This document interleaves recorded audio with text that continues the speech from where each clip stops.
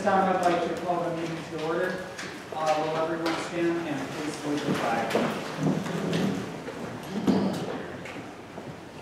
I pledge allegiance to the flag of the United States of America and to the republic for which it stands, one nation, under God, indivisible, with liberty and justice for all.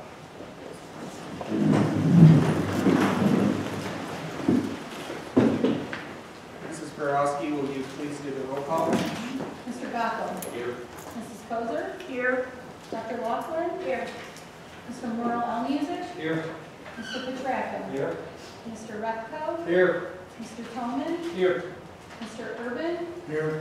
Mr. Morrell D-Music. Here. Moving on, Mr. Naples will now discuss the executive session that was held prior to this meeting. The Board of Directors had an executive session February 13, 2024, beginning at 6:05 p.m. Under contract negotiations, there was an update of the GLEA negotiation. There was also an update of the EWCTC meeting and negotiation. There was a discussion of a step placement adjustment for certain GLEA members that will be voted on the agenda next week. Under legal, we discussed an insurance settlement on a personal injury claim, and we also discussed a special education claim. Under security, there was a brief discussion on the ESSER health and safety plan update. There was also a discussion on risk and vulnerability assessment, which has been completed, and a report will be given to the board in the next 6 to 8 weeks. And then we just had a brief discussion about potential scheduling for a further meeting regarding the facilities, but nothing has been decided on that. And I don't have a solicitor's report tonight. I have no report. Thank you, Mr. Naples. Moving into education and training, Mr. Repka. Yes, review student reports.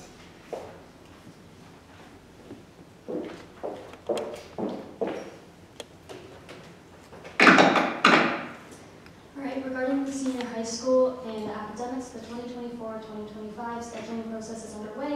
On February 15th, grade 8 students will attend a meet and greet in the high school auditorium with Mrs. Albright, the grade 9 counselor, and the high school leadership team. That day also marks the mid-quarter of quarter 3. On February 19th, the 2024-2025 course catalog will be posted on the Greater Latrobe Senior High School website. There will be a Greater Latrobe Vision and Scheduling Fair on the 21st for grade 8 students and parents, and on the 22nd for current grade 9 students and their parents. It will start at 6:30 p.m. in the high school cafeteria for both the 21st and 22nd. Through February 26th and March 28th, high school counselors conduct scheduling meetings with students grades 8 through 11. Our drama club will be putting on their spring musical, The Wizard of Oz. This will occur on March 1st and 2nd at 7 p.m. and March 3rd at 2 p.m. in the high school auditorium. Regarding athletics, girls basketball playoffs, swimming and diving wheelbill qualifiers, and wrestling girls and boys individual wheelbill tournaments are in the upcoming weeks. And on February 21st, during Generation Meeting or GL time, the Career Speakers Series presenters continue. In the Latrobe Junior High, on February 15th, there will be the Junior High Winter Dance sponsored by Junior High cheerleaders. On the 22nd, 8 teachers nominate 8 students to be their top cats and have a lunch with them and their parents in the CSC. The 29th marks the end of trimester 2, and on March 7th, parent-teacher conferences occur both in the junior and senior high school.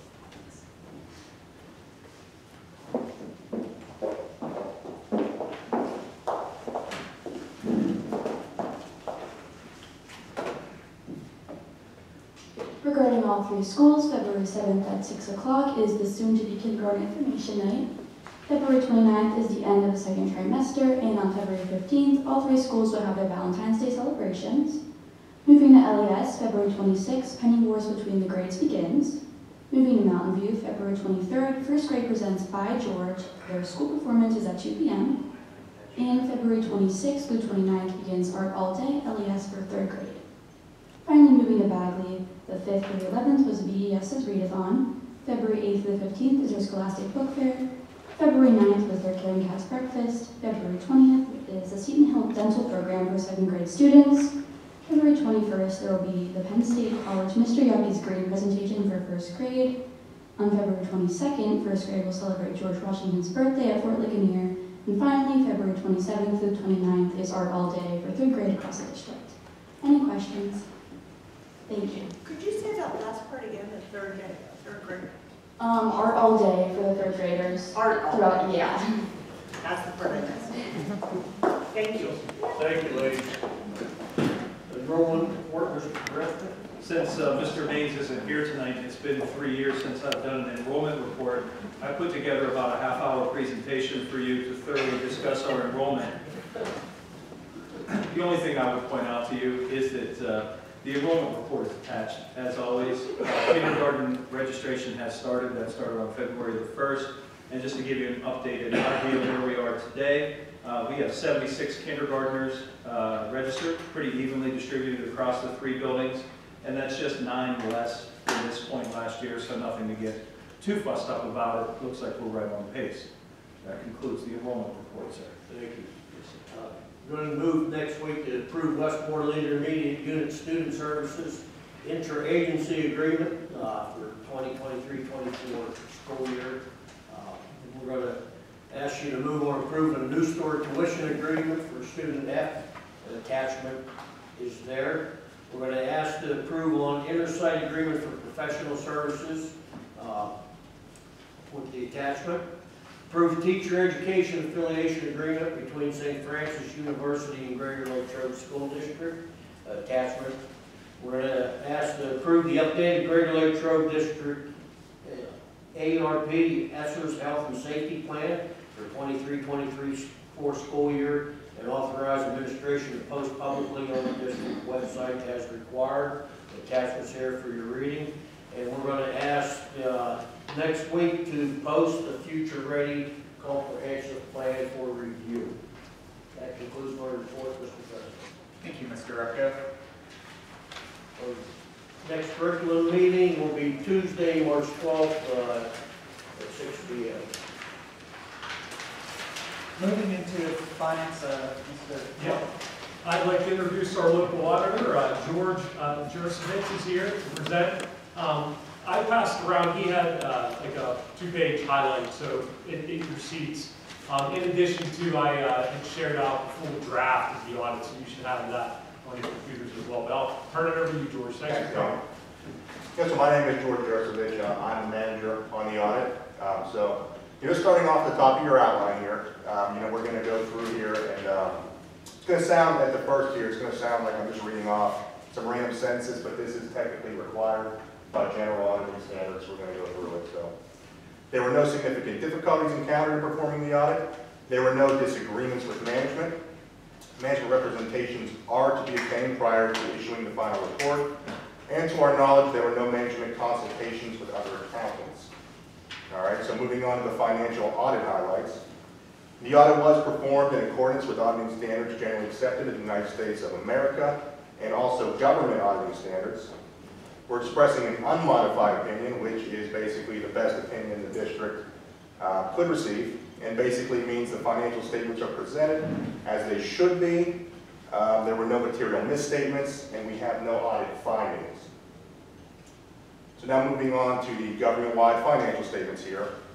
On the statement of net position, total government-wide assets stayed fairly the same, only decreasing about 2.6% to $99.2 million. Total government-wide deferred outflows of resources increased $10.6 million, or 61.9% to $26.2 million. And even though this is a large one, this is a large fluctuation here, there's nothing really to be concerned about. When it comes to the deferred outflows and inflows of resources, what we're talking about here is basically actuarial calculations and assumptions and projections. And this is basically things that they think are going to happen in the future. So I wouldn't worry too much about that just because there's nothing much that the district can do about it. So total government-wide liabilities remain virtually the same, with only a 0.16% increase. And then total government-wide deferred inflows of resources increased 1.1 million or 8%, again because of the actuarial calculations.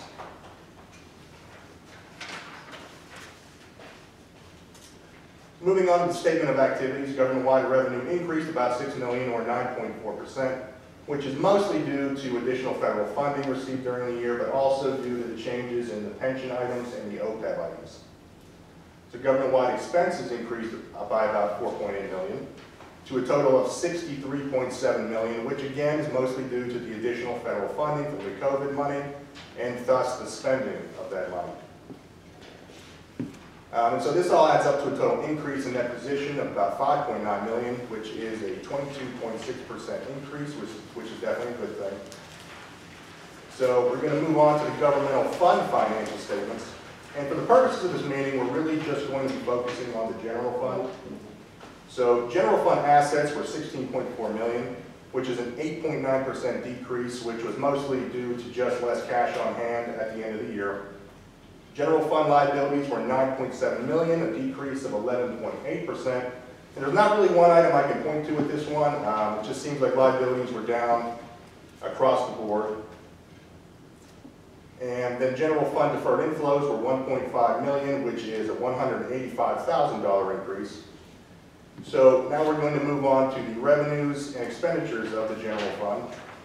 Revenue increased 5.2 million, which again is the additional grant funding during the year, and expenditures remain fairly the same, only increasing 1%.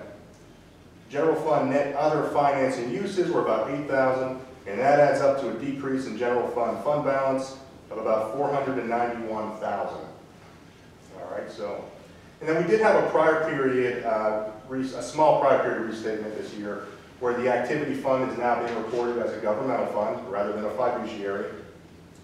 And there also was a $15,000 correction in the long-term liabilities balance.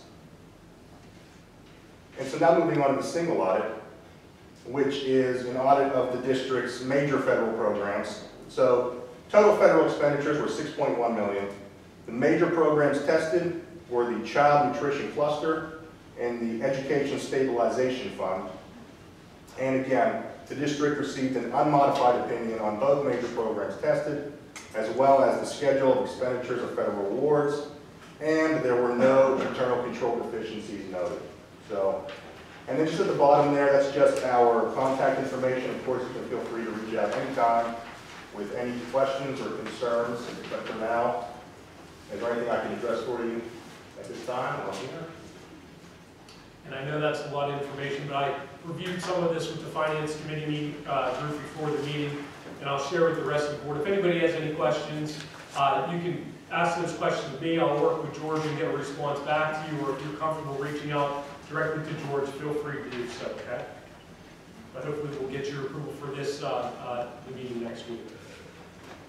Thanks, everyone. Thank you, George. I appreciate your time. Can you take the rest of the stuff? Okay. Next week, we will approve the treasurer's report as attached, then approve payment of bills as attached. Moving on, approve the purchase of senior high school marching band uniforms through PA Co-Stars, and approve gift grants and donations as attached. The Finance Committee meetings from January 9th are attached, and the next Senior High Finance Committee meeting will be Tuesday, March 19th, 2024 at 5:30 p.m. in the Senior High School library. Moving on into facility operations and planning, Mr. Gockel. I have nothing to report, Mr. President. Next facilities operation and planning committee meeting will be Thursday, March 7th, 4:30 p.m. Thank you, Mr. Gockel. Thank you. Moving into student activities and recreation, Mr. Petrarca. Nothing to report this time. Thank you, Mr. Petrarca.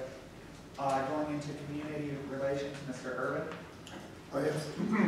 Lakeville, the Clear Grove School District Parks and Recreation Commission meeting minutes approved for December 21st, 2013, within the attachment.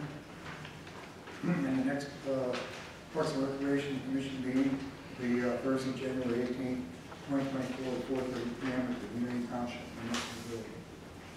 Thank you, Mr. Urban. The Westmoreland Annual Meeting, Mr. Tillman. The first item we'll be taking a look at next week is to approve the participation in the WIU Joint Purchasing Consortium 2024 to 2025 authorization for multi-purpose paper bid. And then, as a note, the summary of the WIU board meetings are attached. And the only item that I wanted to add is that the Spring Bingo fundraiser for the WIU, one of their largest fundraisers of the year, is scheduled for March 16th at Rizzo's. If anybody's interested, it's out on their website. And that's it. Thank you, Mr. Tillman. Transportation, Mr. Morrell, music. No report. Thank you, Mr. Music. Moving into EWCTC Joint Operating Committee, Mrs. Kozar. Yes, we will have a Student of the Month next week, correct, from EWCTC, and the attachment, the agenda from the January 24th Joint Operating Committee meeting is attached, and we will be having Discover EWCTC, which will be held Monday, February 26th from 4 to 6:30 for prospective students to EWCTC who are not currently enrolled with their parents and guardians. So that's for your information. And our next joint operating committee meeting will be February 28th at 7 p.m. And I'll just keep going. We have a first reading of board policies listed below. There was quite a slew of them.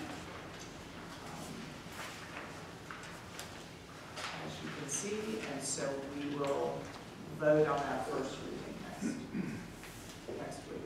Thank you, Mrs. Kozar. Thank you, Mrs. Kozar. There is no technology report this evening. Moving into the superintendent's recommendations, Mr. Grunka. Next week, we'll approve resignations. We have one coach and a member of our food service team who I believe is resigning due to retirement, but more on that next week.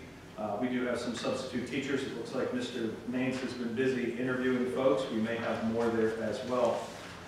We will also approve professional personnel, long-term substitute teachers. And just as a point of note on this, if you look onto the next page, we have several folks who have crossed the 91-day barrier.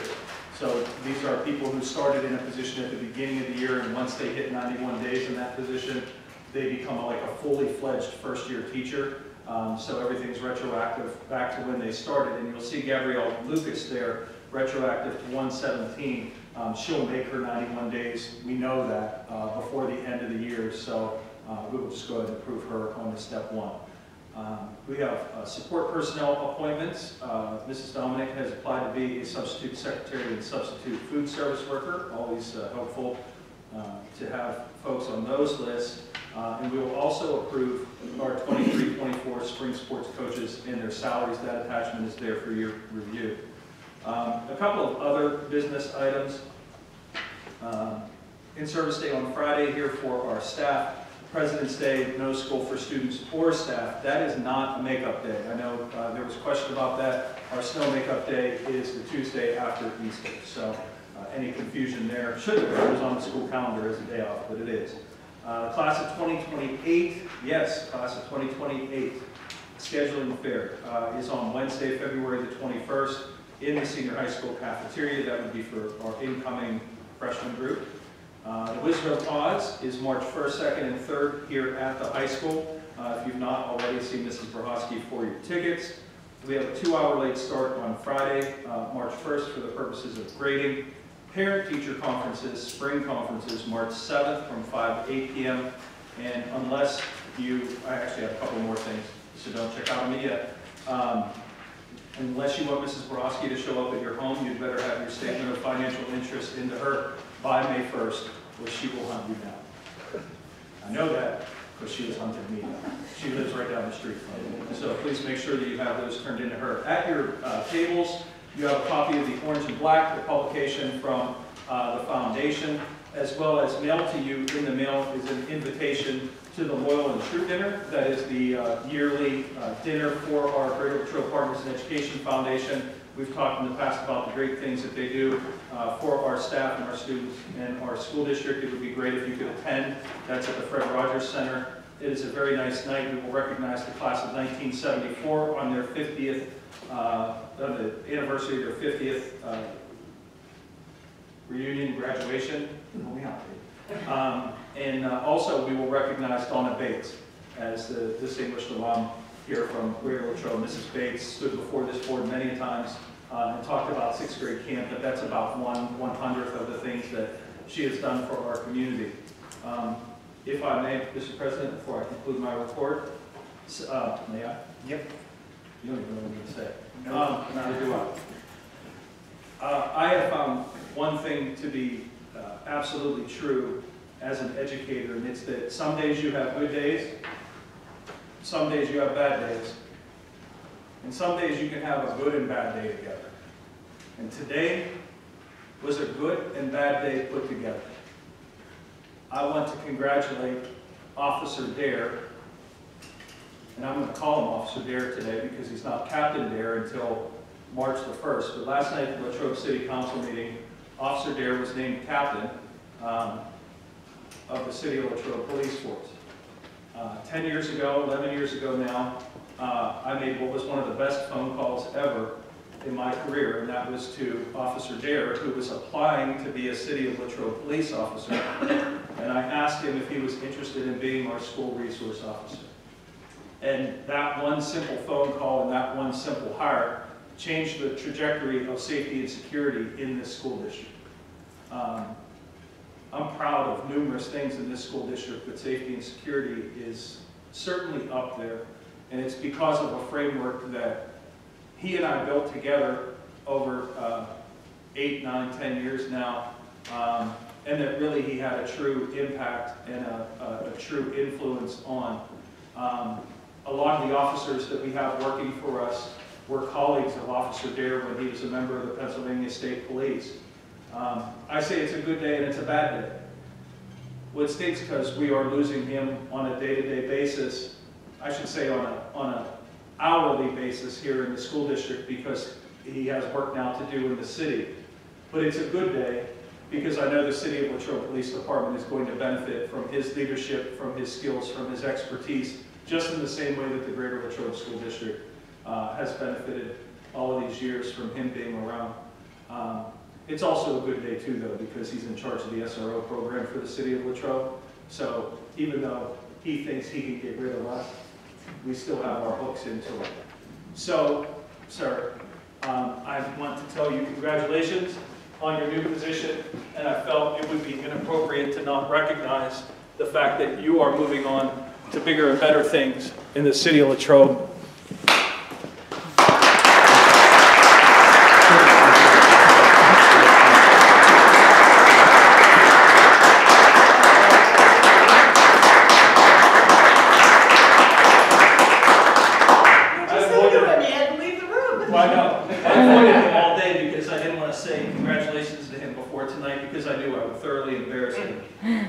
Here at the meeting. Mr. President, that concludes my report. Thank you, Mr. Kernka. Any questions or comments from the board?